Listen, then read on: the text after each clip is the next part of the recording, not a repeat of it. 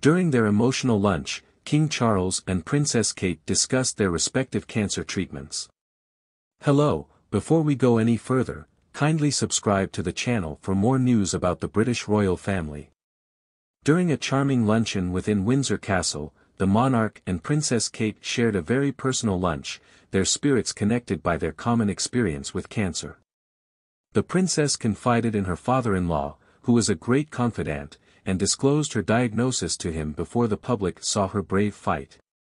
Their shared experiences with the sneaky illness strengthened their holy ties to one another. A day before the public learned of the princess's heroic struggle, a secret rendezvous shrouded in emotion took place. Charles recently revealed to the public that he was suffering from cancer. Now, both royals follow the same course of treatment as they battle the unrelenting adversary. The private lunch between the monarch and his beloved daughter-in-law was a unique occasion, according to a person familiar with the circumstances.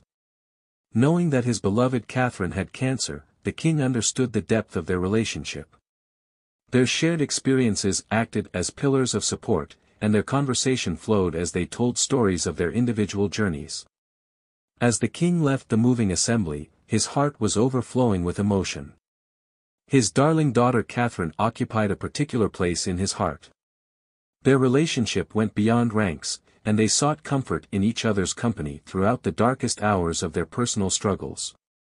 A statement from the king was made public by Buckingham Palace shortly after the world saw the princess's brave video. He conveyed in those comments his utter admiration in Catherine's steadfast fortitude in exposing her truth to the world. Additionally, he verified that he had been in the closest communication with his beloved daughter-in-law for the past few weeks. In the king's statement of support after Kate's broadcast, he mentioned being in the closest contact with his beloved daughter-in-law. Royal expert Jenny Bond said in response to this statement. I was intrigued that he used the term closest instead of close. Unquestionably, cancer has strengthened their already excellent friendship even further. The image of Charles stumbling down the hallway to see Kate when they were both in the hospital is comforting. It is also known that the day following her broadcast, the monarch was moved to tears during their private lunch at Windsor Castle. There are very few individuals with whom a senior royal can confide, knowing that their words will remain secure, Bond stated. I am certain that both Charles and Kate have found solace in being able to discuss their emotions as well as their experiences with chemotherapy and its impact on their well-being.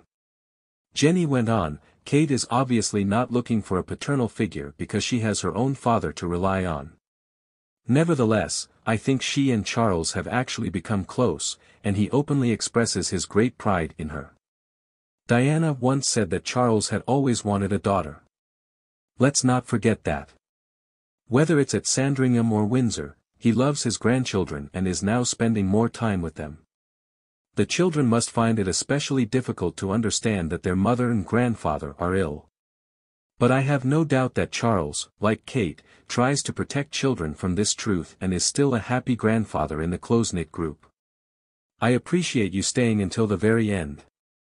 For further updates, don't forget to subscribe to the channel and feel free to leave your comments below.